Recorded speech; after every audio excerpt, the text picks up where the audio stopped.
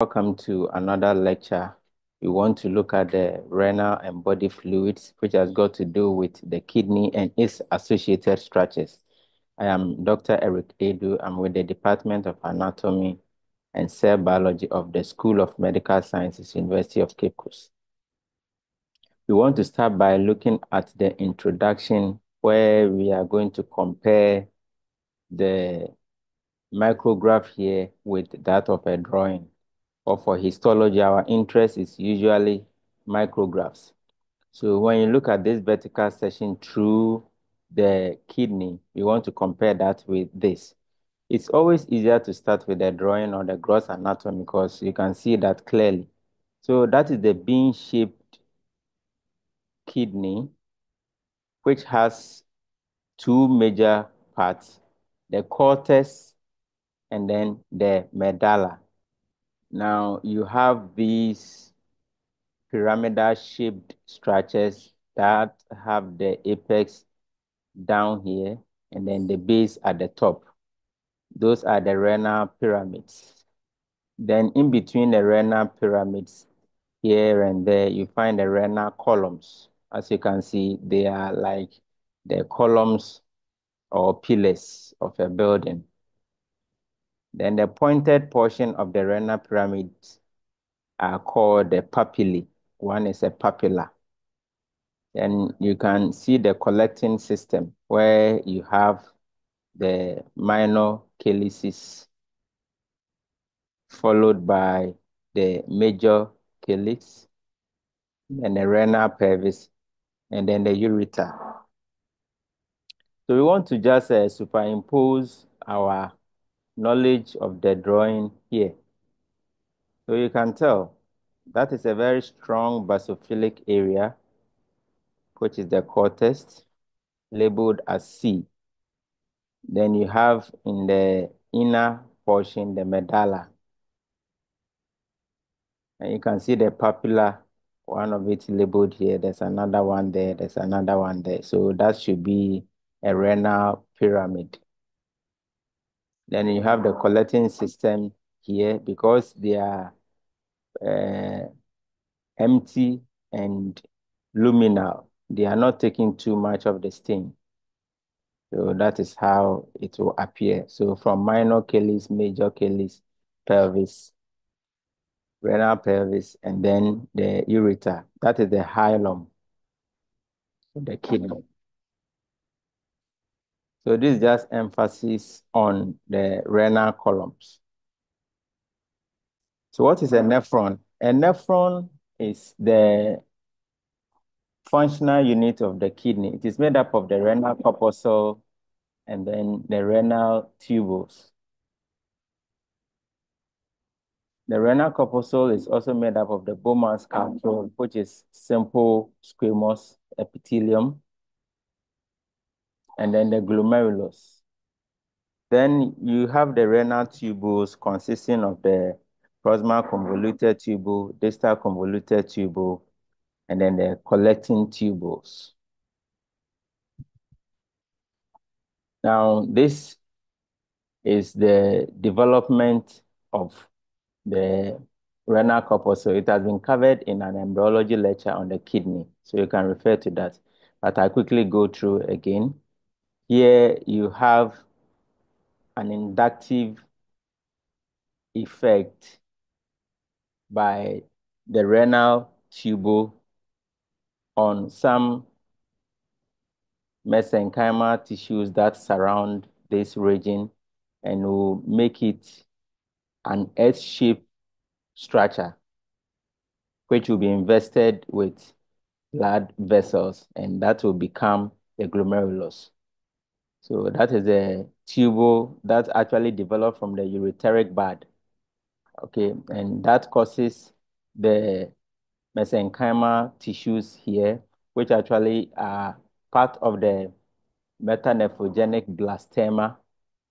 Okay, so that will influence those tissues which are not shown here to form an S-shaped structure, which will be invested with the blood vessels through angiogenesis and vasculogenesis. And that air-shaped structure is going to form the Bowman's capsule together with the glomerulus. Okay, then that is going to form the renal corpuscle. Now, because this tubule invaginates, it ends up having two layers. One is an inner layer, and then the other is the outer layer. So we call the inner layer the visceral layer of the Bowman's capsule, and then the outer layer is the parietal layer of the Bowman's capsule. So we have visceral layer, parietal layer. The visceral layer usually undergoes some differentiation, okay, to become a podocyte. The space between the visceral and parietal layers are known as the capsular space or the urinary space. So we are talking of this region, capsular space or the urinary space. And therefore, this region will be called the urinary pool, and then this will become the vascular pool. Because the urine is usually collected at this portion, that is why we call it the urinary pool. And because the blood vessels, afferent and efferent fibers are concentrated at this region, we call that the vascular pool.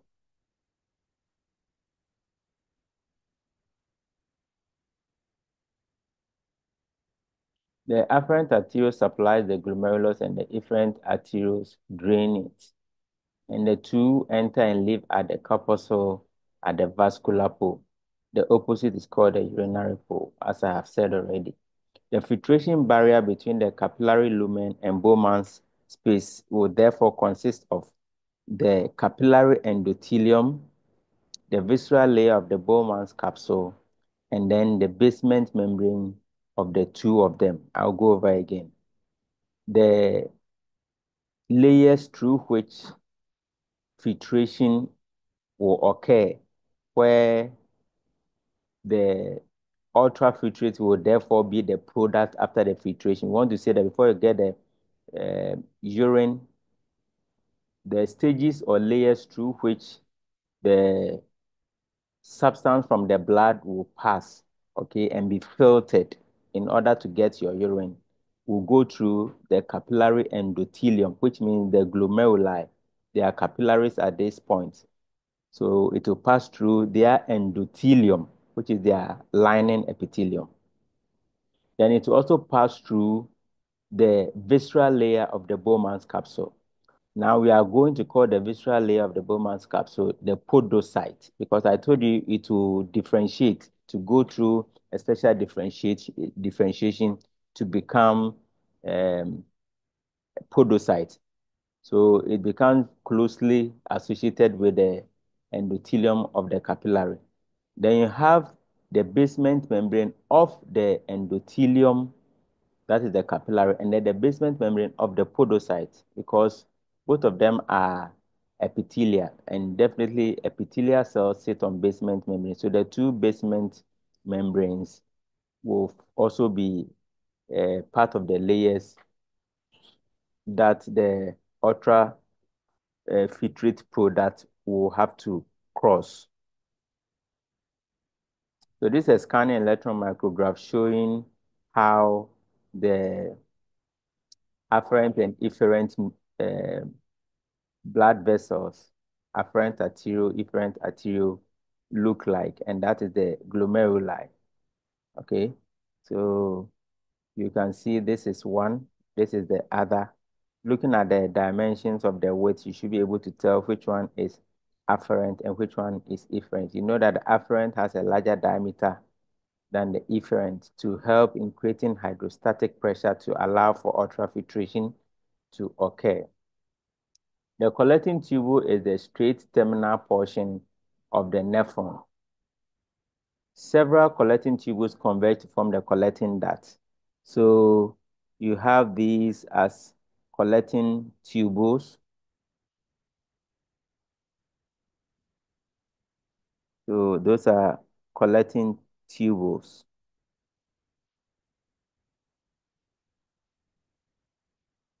You have some also here. Then several of these collecting tubules will join to form the collecting duct. You can see this is joining, that is joining, that is joining, that is also joining. Then they form the collecting duct.